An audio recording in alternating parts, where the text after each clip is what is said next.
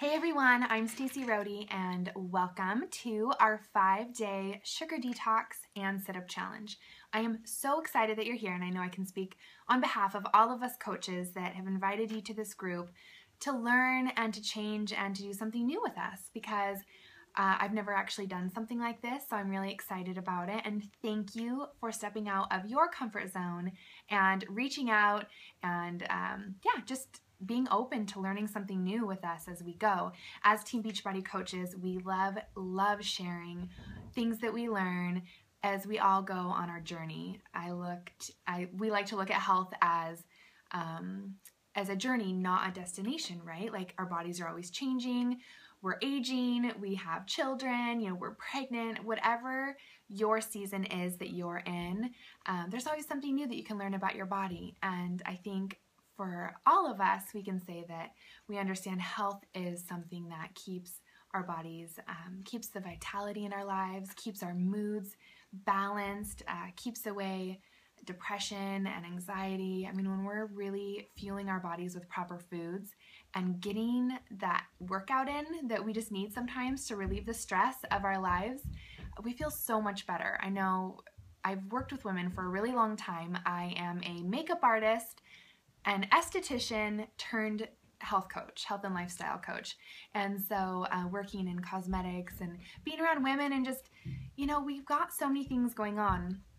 And we just want to feel good, really. We just want to feel confident in our own skin, and we want to feel in control and not just eating, off of our kids' plates all day long, or eating on the run all the time if you're busy with your career, whatever that looks like for you.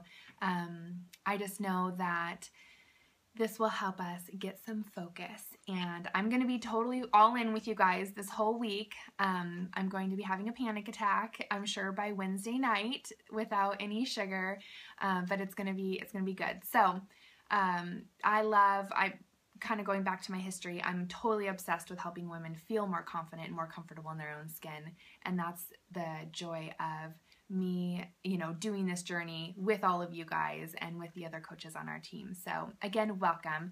And I want to just kind of cover a couple things that I thought we'll have posts every day throughout the group.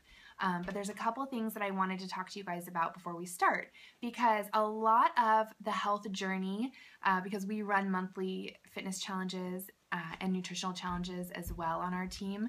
So a lot of it begins with mindset. And if you can get your mind right, and if you can, talk to your spouse, talk to your close friends, the people that are around you, your coworkers, let them know what you're up to so that they know that you're not just being extreme this week, that you're actually just really trying to give your body a rest from processing so many sugars and junks and different things that we like to throw in it when we're busy and not thinking and falling into old habits, right? So make sure that you get the support of those people closest to you. And then also, I want everyone to grab, if you've done a Beachbody program with us before, great. You've already got like that measuring tape that's soft, the one that's in like a sewing kit or something. So for those of you that have never done a challenge with us, go hunt down a measuring tape of some sort. I mean, obviously a hard ruler is not going to work, but I want you guys to measure your waist, so right at the belly button. I want you to measure your thigh, so maybe halfway, midway on the thigh, and then measure your arm. And that way, I mean, the arm probably isn't going to change in 5 days. Okay, let's measure the hips. So like the farthest point of your bum. So if you're standing sideways in the mirror, put the measuring tape on the part of your bum, on your J-Lo booty that sticks out, and measure there. Because when the liver is overtaxed, we tend to hold weight on our thighs, our stomach, and our butts more, because those are just the areas that research shows that it holds bloat. So measure that, write it down, because I'll be curious, and take your weight if you want to. We don't like to focus on the scale that much. We really like to focus on non-scale victories, like photos. You could take a photo and just see, like sometimes the love handles go down. It's surprising what can happen in a short amount of time.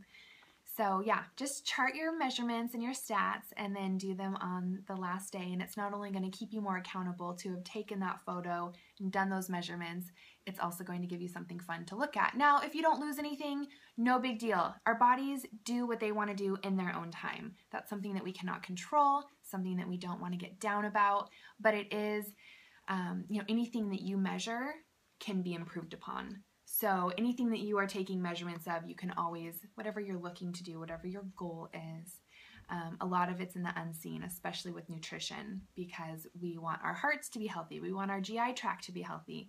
We want our liver to not be processing, too much stuff and being overworked and keeping that weight on, because the liver is what helps us burn fat as well. So that being said, I'm going to try not to talk too long, but couple things. Being an esthetician, I do know that eating that refined sugar will break down the DNA in your skin a little bit, like the collagen and elastin. So when I think about sugar, I think about that. I'm like, I don't want to age. I don't want to premature age with the sugar. I know that there's other external factors that do it. Sugar is more of an internal factor that can age your skin. So just kind of a fun little tidbit for you. There's a lot of hidden sugars in like prepackaged bars and snacks and chips and different crackers. And so even if you think you're eating like a health bar from Costco, whatever, make sure that when you're buying those on-the-go snack bars that you are reading the labels, because you could have a paleo bar that's got 21 grams of sugar in the bar even though it's paleo, but you could have another bar that only has 6 grams of sugar. And when you see that difference, you're really going to make that understanding of, wow, okay, why does this pasta sauce have so much sugar in it? Let me find a different brand. Why does this salsa have to have sugar in it? That's odd. Let's find a different brand. So I want you guys to have that really keen sense of urgency with the labels, because that's how you learn how to eat cleaner, is by reading the labels and educating yourself on what you're putting in your body. And it's pretty simple. Eating whole foods is always the best way, but we have busy lives and we need that simple way to adjust what we're doing. And then also, finding transitional foods has been huge for me on my journey. I'm someone who literally, when people think of me, like if I were to die today, I shouldn't say that, knock on wood, they'd be like, oh, Stacy, yeah, she likes candy. Like that's how people know me. My friends threw a bridal shower and they couldn't think of a theme, and so they chose a candy theme. So we had Oreos and gummy bears and red vines, and oh my word, it's terrible. It's kind of embarrassing, but it's true. I kind of eat candy like a 5-year-old would. Like, those little hamburger gummies, those cute little packets of like pizza gummies that you find, that you see. Yeah, I buy that kind of stuff. I used to buy that kind of stuff. But kind of knowing that it wasn't that good for me, knowing that I needed to break up with that type of food. I used to be where I always had to have gummy bears in the house, and now I'm proud to say I have journeyed on to different pastures of dark chocolate. I do not go down the gummy bear aisle. Sometimes I do, so once in a while I'll grab a pack, but it would be every time I was at the store. So have hope and know that if you are fully addicted to sugar like I was, it does get better, and you can find a food that it still tastes as good to you and it still feels like a reward and a treat, but it's not something that's going to just be junk and not have any nutritional value to it. And there's lots of homemade fun treats you can make with honey and cocoa powder and and nuts and peanut butter and all sorts of stuff. So we just need to Google and find some good recipes, right? So if you find any, share them in the group. But yeah, no, so I've graduated on to dark chocolate, so I just find something that I like. I make sure that it's a good brand, and I try to have it be, 70 to 85% cocoa powder. And I always have dark chocolate in the house because I'm the type of person, I don't know if you're like me or not, but if you take something away from me, like for the next 5 days, I'll be a little bit on edge. I kind of go crazy. I love to live, I know us as Team Beachbody coaches, we kind of live by the 80-20 rule. We like to have those daily habits that really get us to our goals, but still have that time where we can have, quote unquote, a happy meal and not feel bad about it, and not have like an entire cheat week.